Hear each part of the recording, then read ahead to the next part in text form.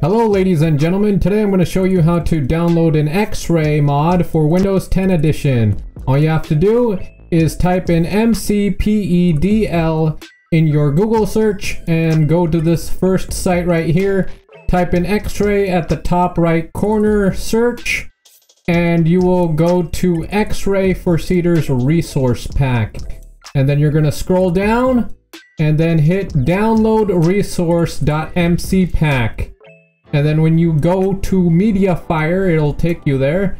You will download and then open the file. Make sure you hit the download button I hit because some of them advertisements have fake download buttons, just a warning. So Minecraft is opening here, import has started, and after it installs, it said failed because I already have it installed.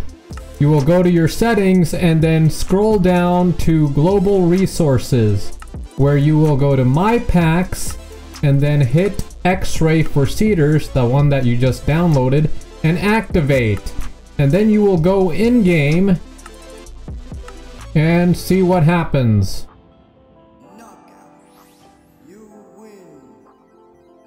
As you can see, the X-Ray mod has been installed and you can see absolutely everything.